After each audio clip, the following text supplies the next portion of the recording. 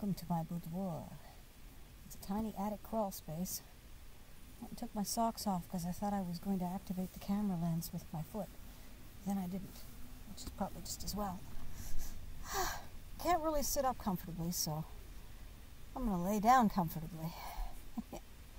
I can adjust the camera with my foot. You can see my nifty lights in the background. I thought, having read some recent news about nuclear fusion, that maybe I'd see if I can riff for 20 minutes on nuclear fusion and teach y'all what the heck it is. Yeah. Nuclear fusion is different from nuclear fission. Nuclear fission is what you're familiar with when you think of a nuclear power plant and all that radioactivity. That's nuclear fission. Fission means to split, to separate. So what you're talking about there is splitting atoms, and you know that, right? You've heard that it's splitting atoms. So in nuclear fission, you're splitting atoms. Whereas in nuclear fusion, you're fusing atoms, you're putting them together. So they take, there's a variety of ways they're going about it. A variety of different materials they can use, from helium to deuterium. Deuterium is the heavy water stuff that they're using to cool off nuclear plants now, I believe. So anyways, they throw the atoms at each other and they melt together, is the basis of it. In order to do it, they have to recreate the conditions on the sun. Now what the sun is like the inside of a neon tube or a fluorescent lamp. It's gases that become plasma. That's what they use in plasma lamps, those little things where you put your hand over it and all the electricity comes through. That's plasma. And in fact, there's plasma, not blood plasma, that's something different. There's plasma TVs that I don't think they really made it, but for a while that was one of the technologies for television. And plasma is the stuff inside your neon tube, your neon lights. That, you know, it's a glass tube. If you look at it in the daytime, it looks white. And then they add electricity, and all of a sudden you get different colors depending on the materials it's coated with, depending on the type of gas used, and depending on the color of the glass used. So they put all that together and they get a rainbow of colors for your neon. So that's plasma. Plasma is what lights up, and it's formed for a split second in the atmosphere when lightning goes off. There's plasma created by the electricity of the lightning. Now, in a way, you can think of nuclear fusion as lightning in a bottle, because that's what they're trying to do. They're trying to create a controlled, continuous lightning reaction in a bottle. Now, it's more like what's going on the sun, but that can be hard to really fathom. It's a little beyond the experience most of us have. I mean, other than a neon tube or a plasma lamp, we really don't run into plasma, and it doesn't tend to be very hot in those circumstances. They're using extremely volatile gases or noble gases, and they're things that reach that state at a low temperature. But you're not getting electricity, you're using electricity, so it's not going to work for an electrical power plant. The kind of fusion that generates power, and this is the funny thing, you see, in generating power, all of these technologies come down to the same thing. Take a bunch of water, stick it in a boiler, heat it up, and then the steam runs a turbine. That is everybody's favorite. The only thing that's different from that is hydroelectric, solar, and wind. But whether you're coal-fired, gas-fired, or nuclear-fired, it's all about applying heat to water and grabbing the steam with a turbine. So in this case, the heat they want to apply is coming from the fusion. Except there's a problem. The kind of fusion reaction they're working with burns hot enough to melt anything on the earth. I mean, anything. It is the heat of the sun. You can fire anything you want in there and it will be burned. So, I mean, if you want to melt gold, you use an iron crucible. If you want to melt iron, you can use ceramics. But there's a point at which even some ceramics will melt, or explode, or rupture, or fail. So how are you going to contain a fusion reaction such as found on the sun? It was 4,500 degrees Kelvin. I don't worry about the numbers. Thing is, hotter than, I mean, if you were to drop a ball of this hot plasma on a rock, it would just burn itself through, assuming you could keep it running, which you couldn't. It would just do like lightning does. But you've seen what lightning can burn. That's the problem. Lightning can burn anything. So they've been working on magnetic cages, magnetic bottle, if you will, a magnetic jar. I know, well, that's what the Earth uses. The magnetic shield on the Earth is the primary protection from nuclear radiation from space. Now, radiation covers everything from sound to light to harmful radiation like X-rays and cobalt. Radiation is what hits you when you get a suntan. The reason that we can survive from that radiation is because of this magnetic cage around the Earth, created by the Earth's magnetic field. It does more than guide sailors with a compass. It actually causes stuff to bounce off the outside of the Earth.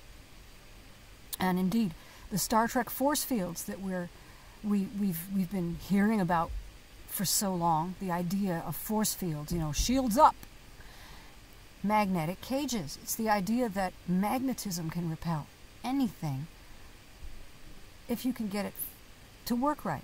And that is the challenge that fusion reactors are facing. Being able to create a magnetic containment field sufficient to actually contain a volume. They can make magnetic force fields already that work, you know, as a single plate. It was just a wall. They've got that technology, but that's not going to contain a fusion reaction. For a fusion reaction, you need to have 6 walls. Now, there are some plants operating elsewhere, like in France, where they do, in fact, have that system working. I don't remember the name of it, but you don't care.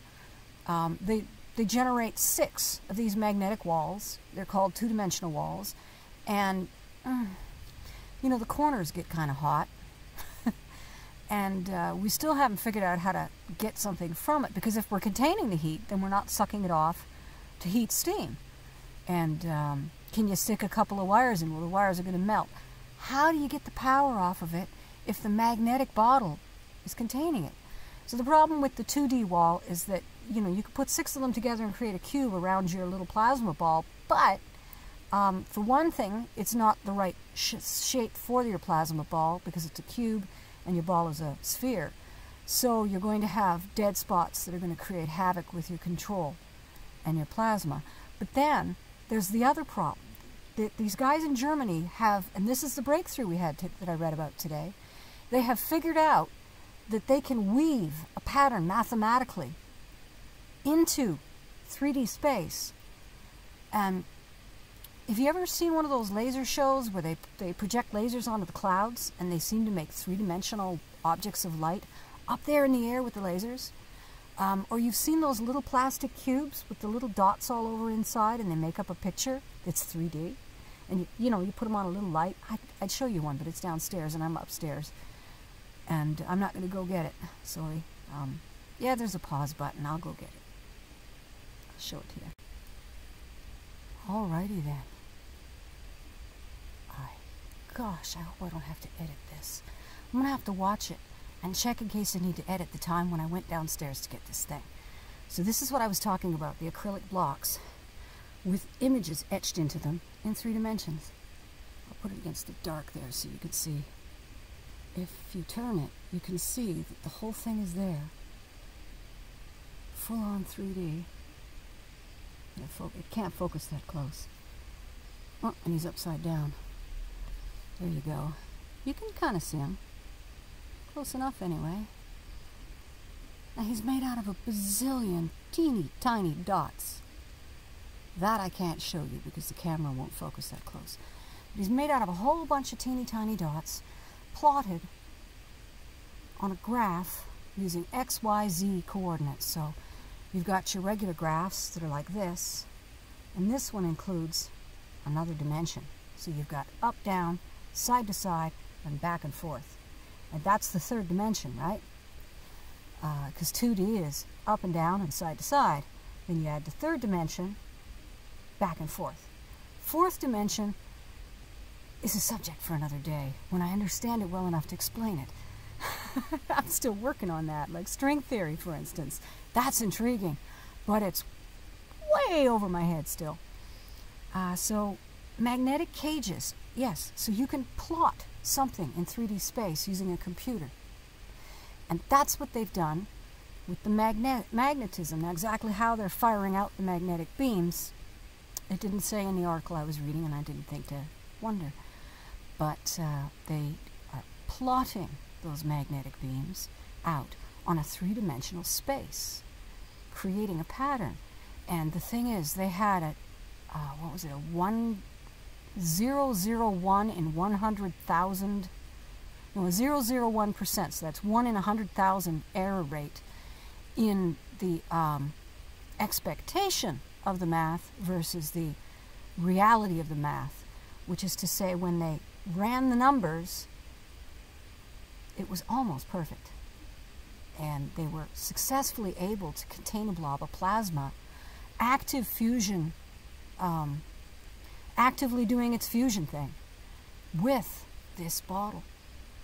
And that's as far as they've gotten.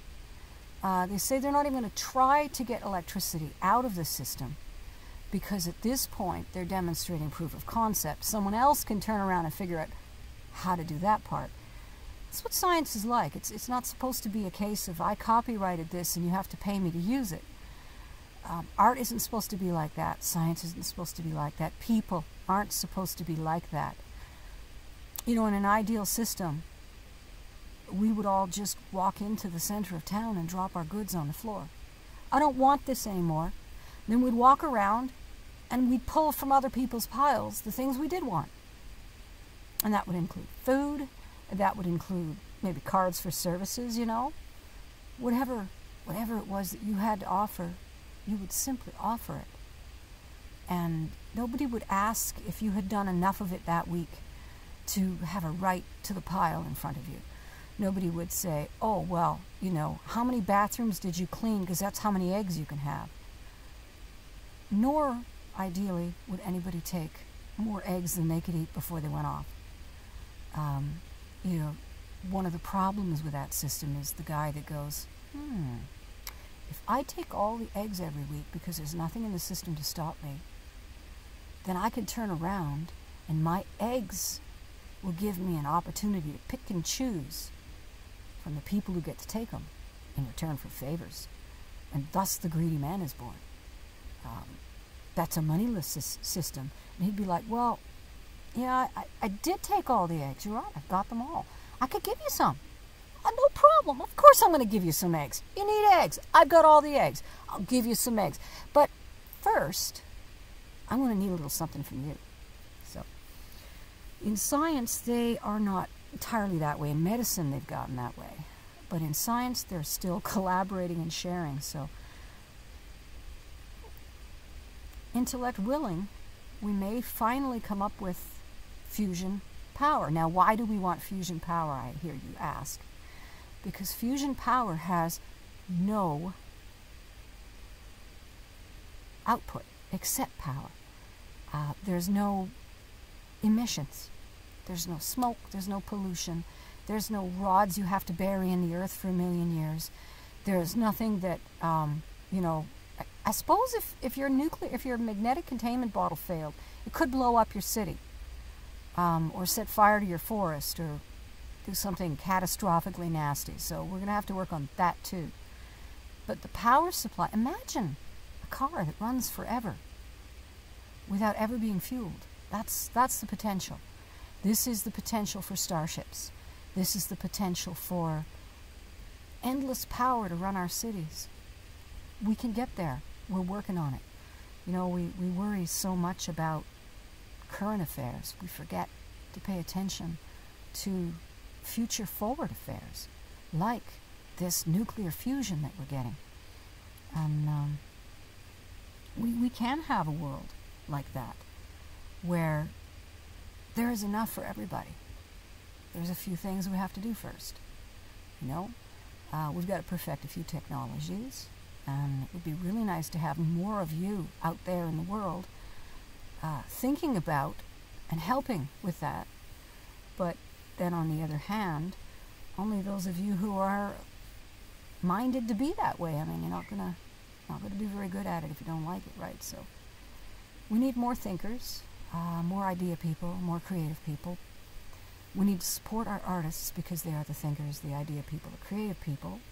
And they appear to have no output. If you just, walk into their shop, most of the time there's not a whole lot there that you can say, oh, I know what to use that for. But at the same time, the practice of coming up with ideas improves the ability to come up with ideas, which improves the ideas.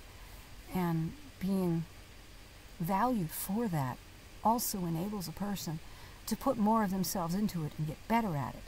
And you can't get good ideas out of people who are embarrassed about having ideas. So we need to support our artists, our thinkers, our writers, our creative people. We need to support them better. The basic income concept that they're talking about in various places, that's one way to support our artists. You see, our artists are also scientists, and we need to stop separating arts and sciences and put them back together, because the artists and the scientists are often the same people.